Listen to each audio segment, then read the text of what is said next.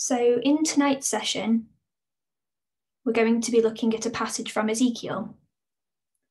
It's very fitting, given that we've just had Pentecost a few weeks ago, as it focuses on God's Spirit bringing new life, new breath into our bodies. Perhaps when we feel deadened in some way. As some of you may already know, the ancient Hebrew word for spirit is ruach, which also translates as breath. Spirit and breath are intertwined and cannot be separated, according to this translation. In John's Gospel, Jesus breathes on his disciples, and we are told that the Holy Spirit then enters them. It is the same in the book of Genesis, right at the start of the Bible. God creates Adam and completes him with the breath of life. For us, this reality will therefore be uniquely personal and different. When we consider God's Spirit as breath, we may desire rejuvenation for either our mental health, our spiritual health, for any physical pain or trauma, or all of the above. And during this time of prayer, we will invite the Holy Spirit to join us as we breathe, hopefully in turn bringing us closer to God's presence that is at work within us and around us.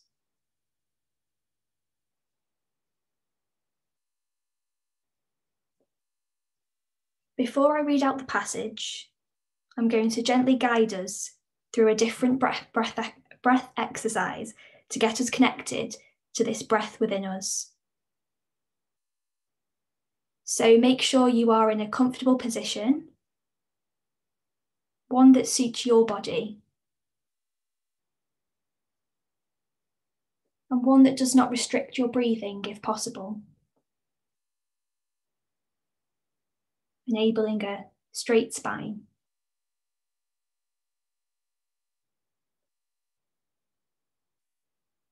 And let us begin by just taking a conscious, deep breath in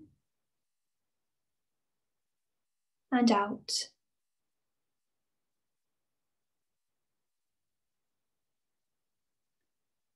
And return your breath to its natural pace.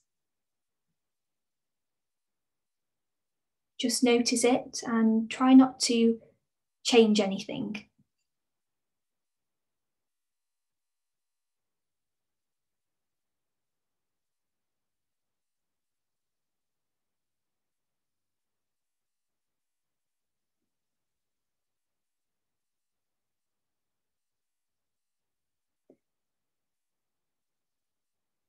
Next time you breathe in, I would like you to say silently in your mind, I breathe in God's love. Hold at the top, perhaps for a few seconds, as you bask in this revitalizing love. And then as you breathe out, you may like to say to yourself, I breathe out God's peace.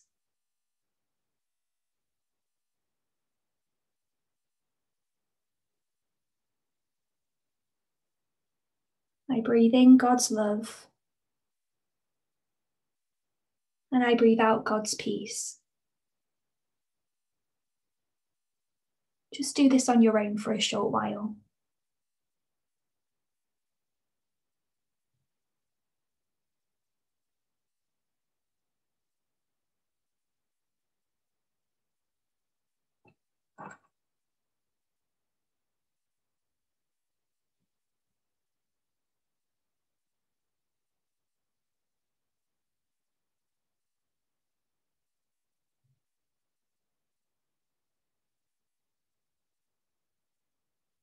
We are noticing God with us, touching us with peace as we breathe.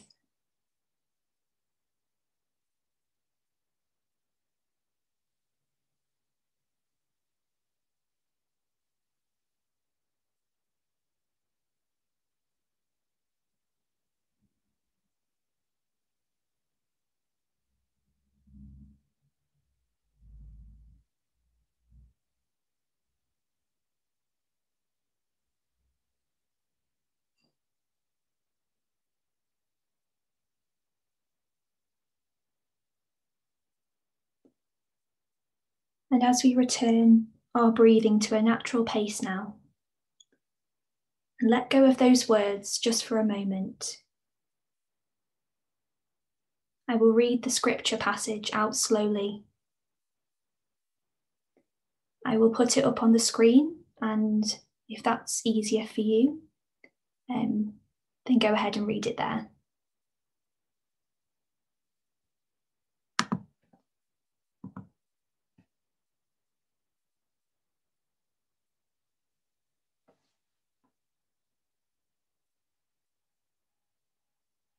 The hand of the Lord was on me.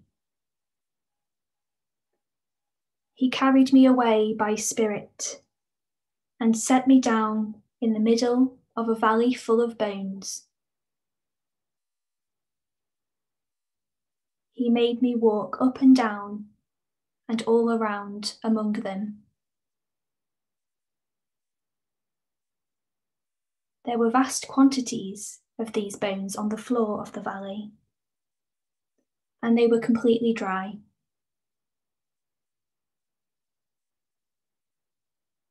He said to me, "Son of man, can these bones live?" I said, "You know, Lord God." He said, "Prophesy over these bones. Say, dry bones, hear the word of the Lord. I am now going to make breath enter you, and you will live. I shall put sinews on you. Flesh will grow on you. I shall cover you with skin and give you breath, and you will live. And you will know that I am the Lord."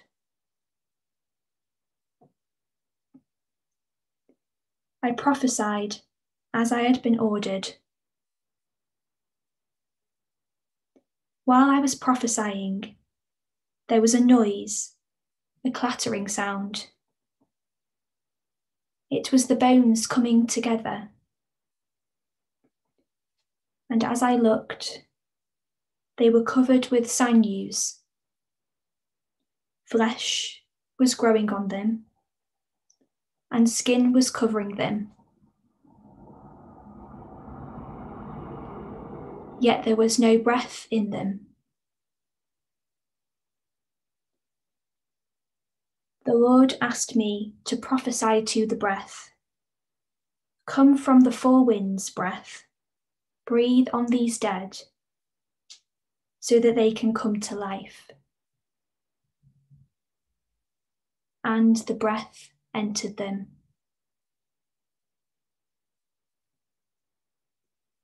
They came to life and stood up on their feet, a great and immense army. You will know that I am the Lord when I raise you from your graves and put my spirit in you, and you revive, and I resettle you on your own soil.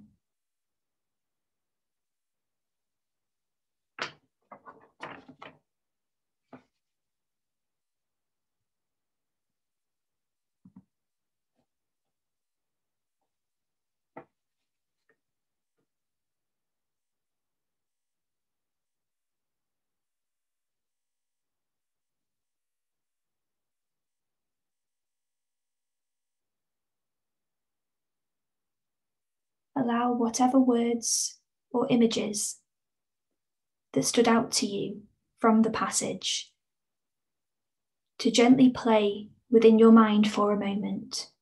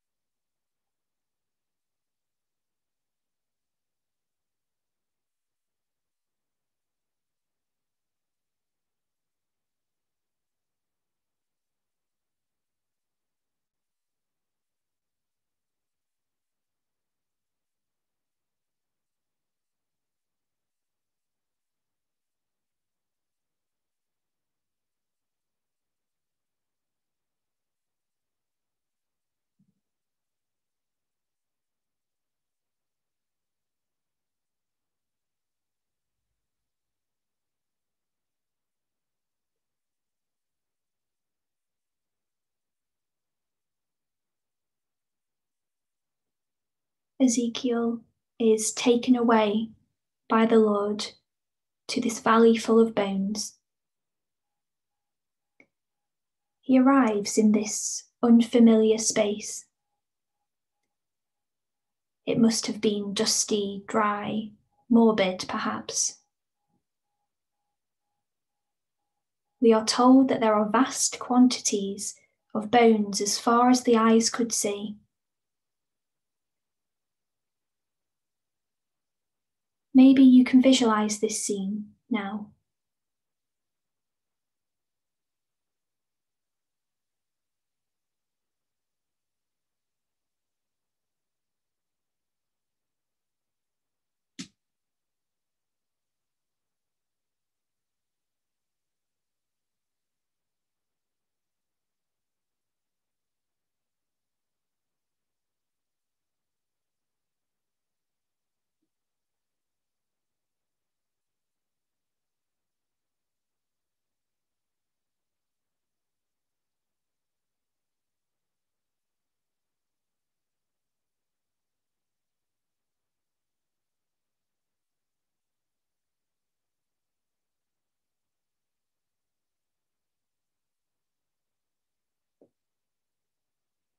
How might Ezekiel have felt at being brought here?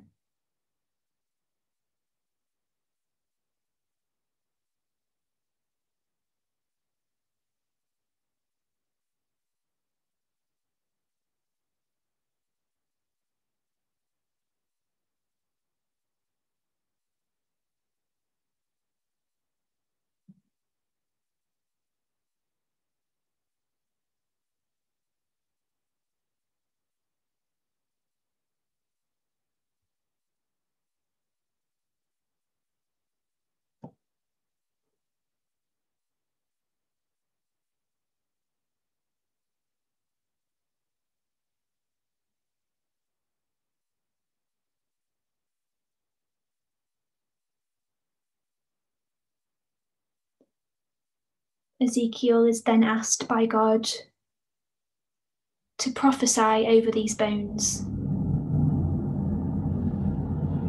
so that they shall live. But when this miracle starts to happen, the bodies still have no breath within them.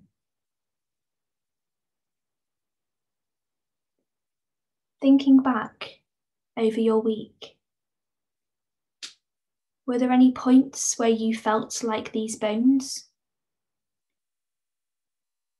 That you were going about your day, but were not present to God working around or within you?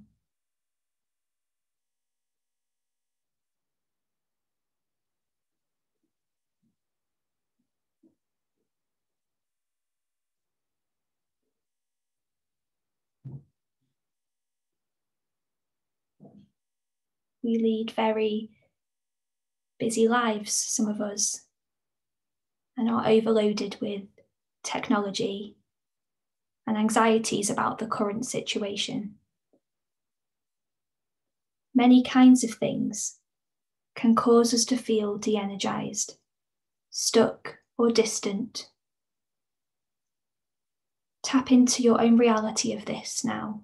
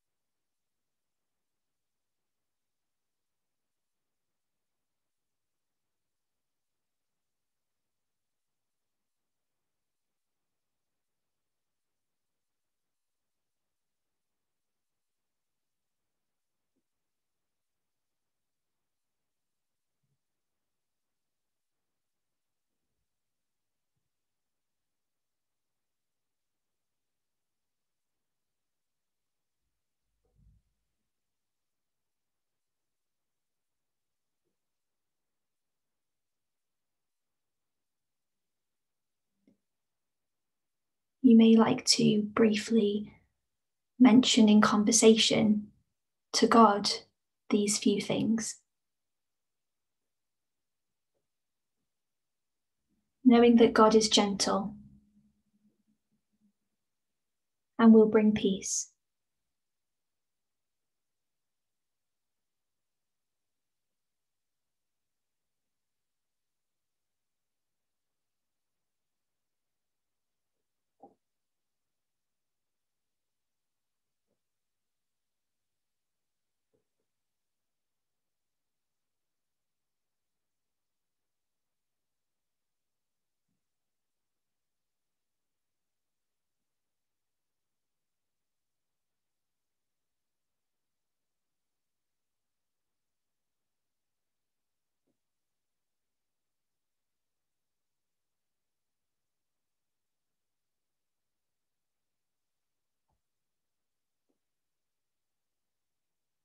We then hear that the breath entered them and they came to life.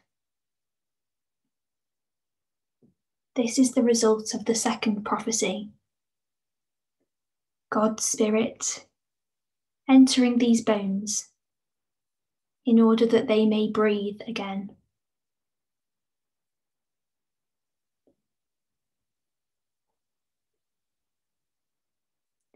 I want you to now imagine in your mind's eye that you are looking in a full-length mirror at your own reflection.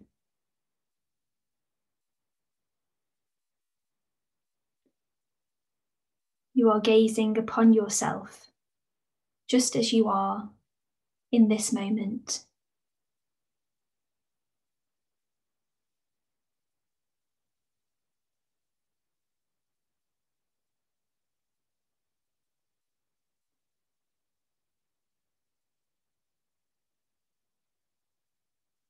Don't worry if you feel fidgety.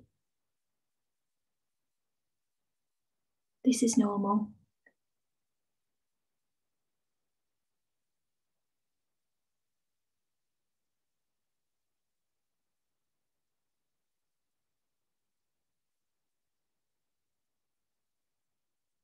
Visualize your posture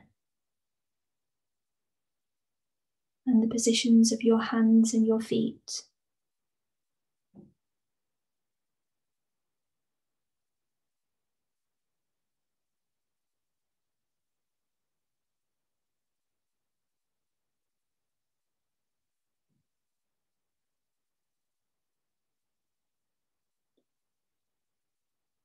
As we have just been in touch with some feeling of lostness or deadness in recent days,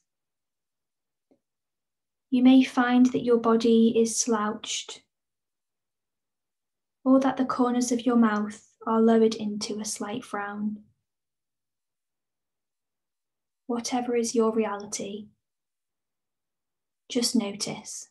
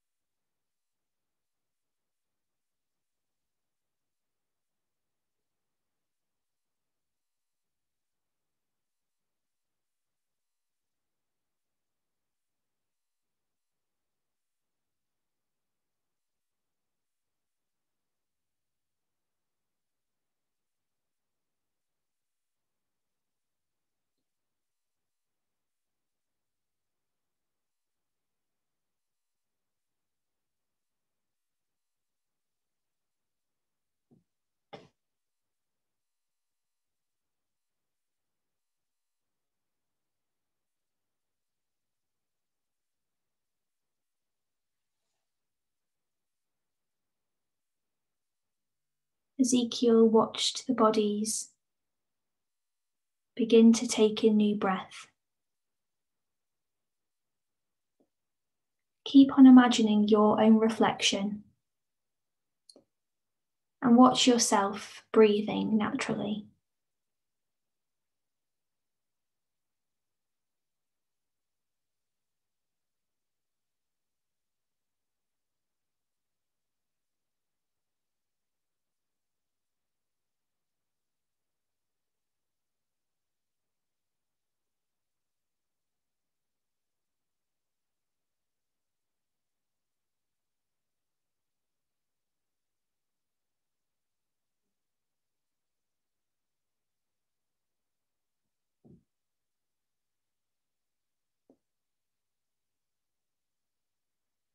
as you breathe in and out, dwell for a moment on how this breath is keeping you alive.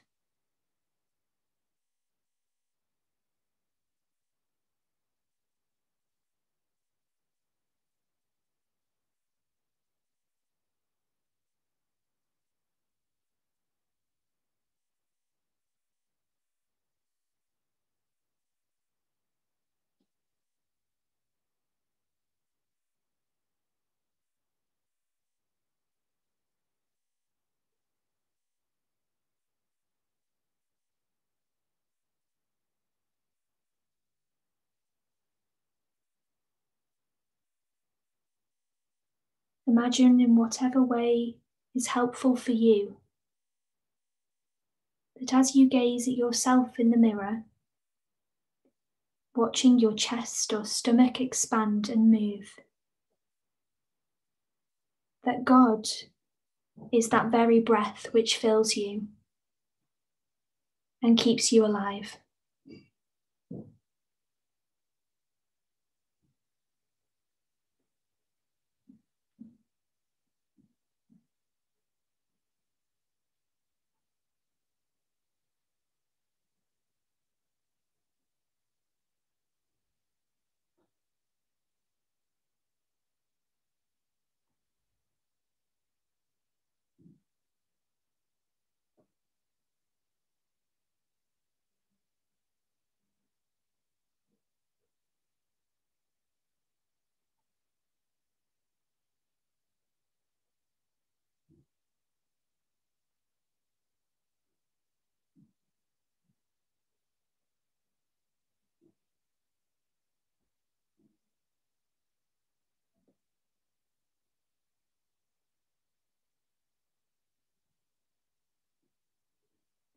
And how are you affected by this awareness?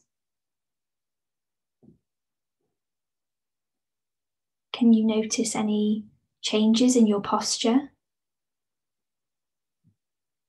How is it for you to become aware of God's presence moving through you?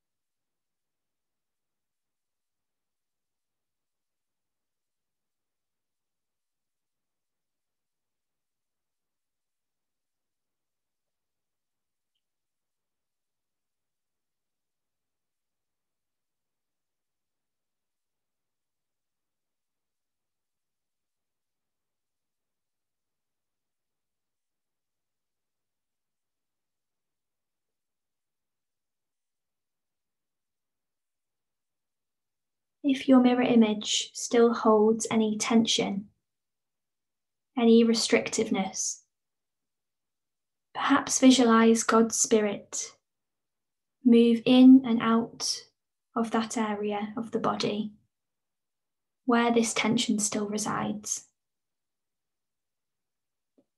Invite God's peaceful and gentle touch to ease this for you.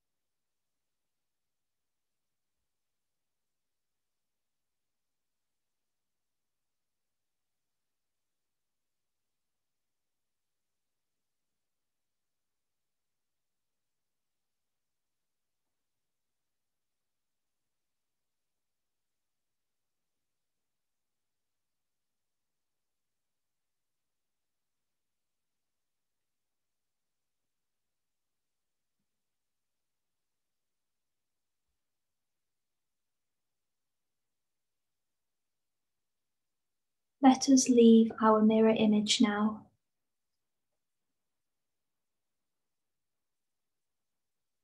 And just return to how you are now in this moment.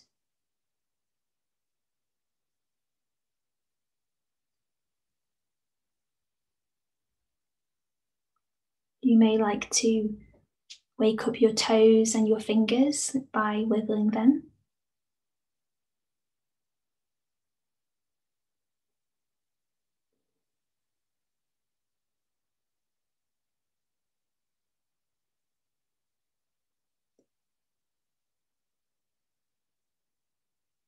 And let us take one final deep breath in and out.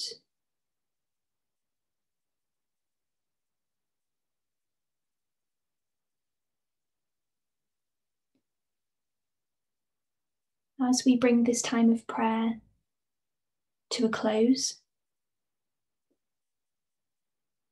I'm going to put up a prayer on the screen, and feel free to read it whilst you're on mute at home, or just listen with your eyes closed as I read it for us.